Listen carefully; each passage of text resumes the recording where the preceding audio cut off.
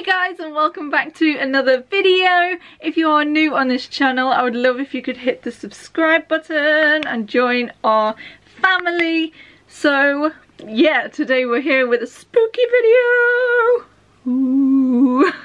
So I get excited for Halloween every year, but obviously this year it's kind of a bit more difficult to get excited for it, as you know, with COVID, and there's gonna be no Halloween parties or anything going on this year. But as I'm on YouTube now and doing all this kind of thing, so I still want to create Halloween looks and just have fun. And yeah, Ant's gone out to football, so he might just come back to me looking like a complete weirdo, so that's always a fun thing. So yeah, I've not really planned this makeup look. I've done something similar in the past, so I kind of know what I'm working off, but we're just going to play around with it and just kind of go with it and see what happens. So I'm just going to film this, and then I'll probably do like a voiceover over the top of what I'm doing, so I can just kind of just concentrate and just get on with the makeup. But yeah, we're just going to roll with it, see what happens. Let's have a bit of fun and try and create this fun Jester look.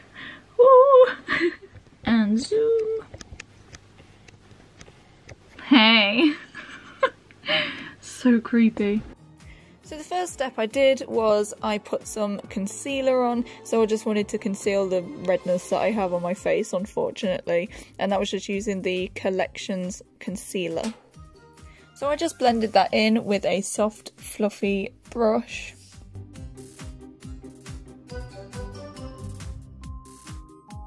And then my next step after doing concealer was to get my foundation. So I've been using the L'Oreal True Match. I just find it's a nice foundation, and I was using a sponge just to blend that in around my face.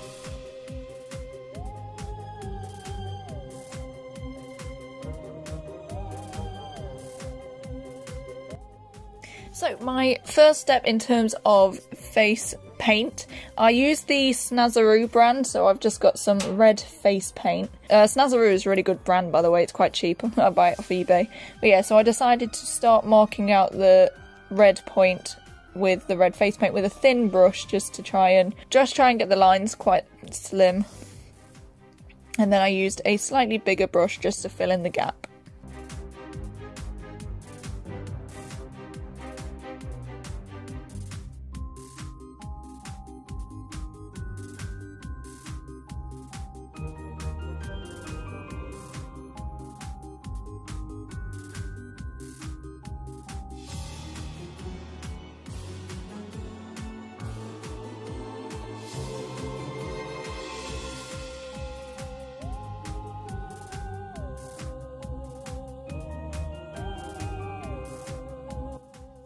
And then the second part is I decided to do the other side with a black face paint.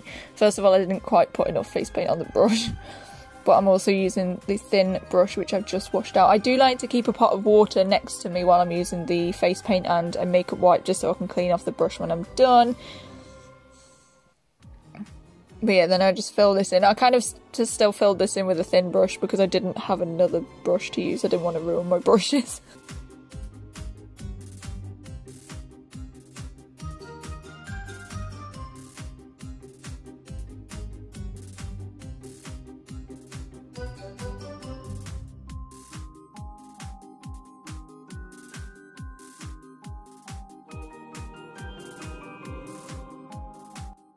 So then after I'd done these, I decided to draw on the circles above and below the triangle marks that I've just made.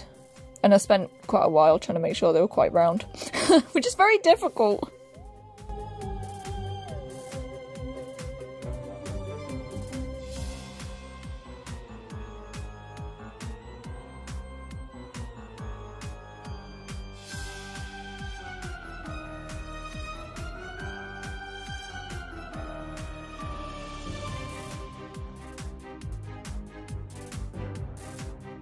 So then, using a fluffy brush, I decided to use red eyeshadow for this black side, and I wanted to use some black eyeshadow on the red side. It took me a little bit to decide what I wanted to do because I wasn't sure whether I wanted to go with the same colour, but I actually think that putting the opposite colour with the opposite eye, I think it actually worked quite well, and I really liked how it turned out. So I was literally just getting a brush and just blending out this colour. It wasn't really neat or anything like that, I was just blending it out any old how.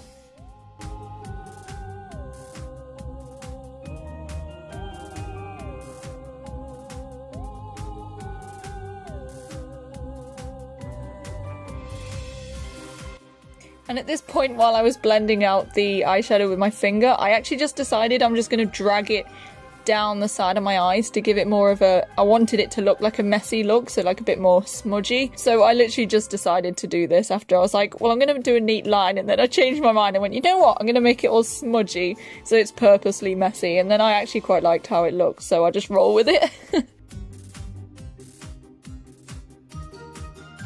And then at this point I took a white eyeshadow just to kind of put a little bit of highlight above the colours that I'd already put on my eye.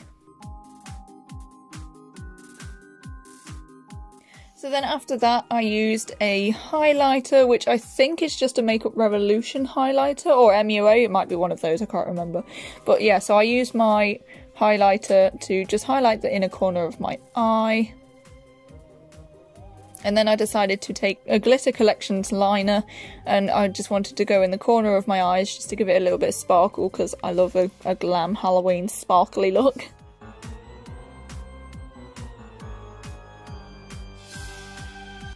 So then I took my felt tip liner, which is my MUA eyeliner, and I like to use a felt eyeliner first to mark up my eyeliner because it's neater to use, and then I tend to go back over it with a liquid liner to make it stay, because I found that felt tip liner smudges quite easily, so I just use that as a do the line first and then I go over it to make sure it dries.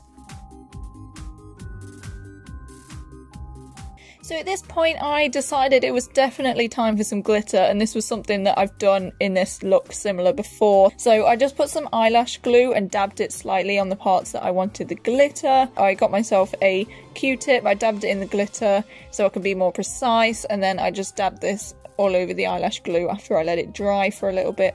I actually quite like how this glitter turned out.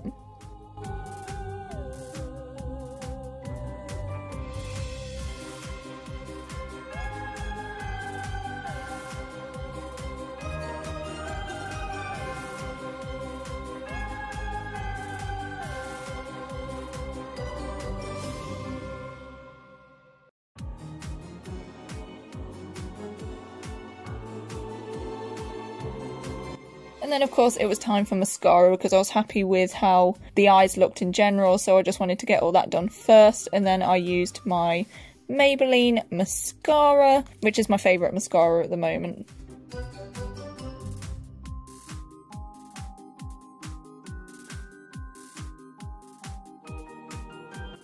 So as you can see, I did go over the top of my felt liner with some liquid eyeliner, which I used the Revolution eyeliner, and oh my god, that stuff is amazing. If you want eyeliner that does not move, then use this, because I had a little clip which I filmed of me trying to take off eyeliner with a makeup wipe. It did not budge. It's amazing. So yeah, I would highly recommend this stuff. So the next step was to create a cute little clown nose. I wasn't sure whether to do it red or black, but I decided to go with the black. So I literally just dipped my thin brush in the black face paint and just drew myself on a little tiny cute nose.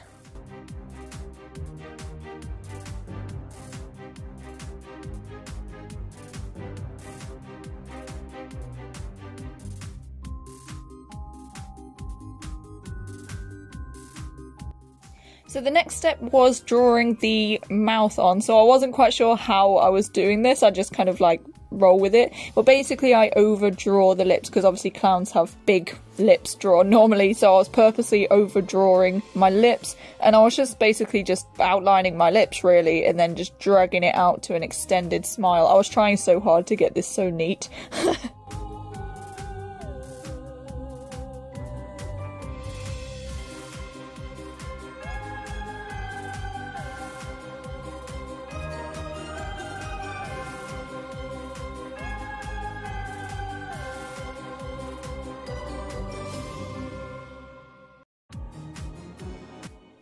So this next point was just something I randomly decided to do. I wasn't sure that I was going to do this in the first place, but I just decided to get a little bit of red eyeshadow and just kind of blend it out into the black, because I wanted to use a bit of fake blood as well and make it look a little bit more creepy, because it was just kind of a little bit too neat for me. I didn't want it to look that neat, so I thought I'd just make it look a bit more spooky.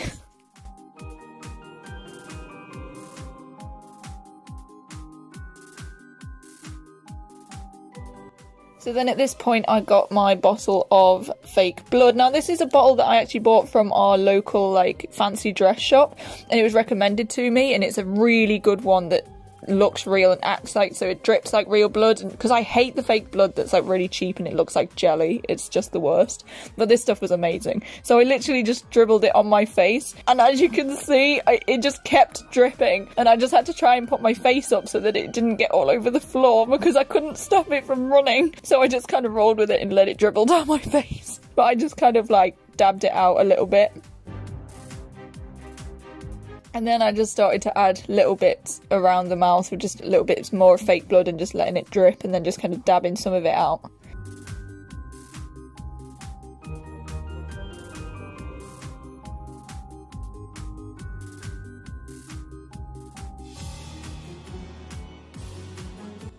So at this point, because I've been faffing around blending the fake blood and red eyeshadow into the black, I just wanted to go back over it and neaten it up. And some of the black wasn't as clear because I'd only put like a layer on. It was a bit watery, so I just decided to go over the black that I'd already done with just a better layer of face paint.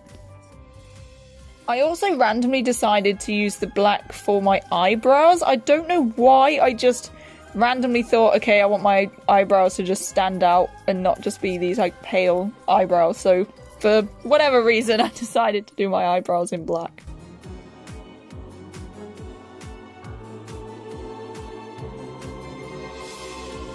So at this point I decided to switch into my vest top so that I could paint down my neck, because the jumper I was wearing, I was kind of covering my neck. But then after I changed, I also decided I want to put fake eyelashes on, so I have just added some fake eyelashes to the look, as it's a dramatic eye look, so I felt like the big eyelashes would add to it, and it really did. I liked how they looked.